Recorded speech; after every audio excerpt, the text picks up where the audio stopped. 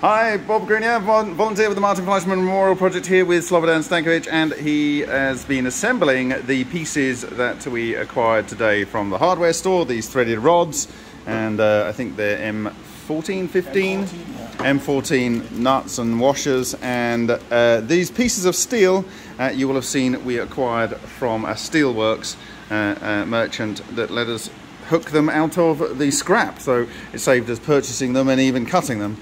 And it's come up with quite a nice little setup here, which we are just... Yeah, I can push a little bit down. Yeah. So therefore that should do the pressing job. Gonna be at least like this. Yeah. Cool. Nice job, mate. Nice job.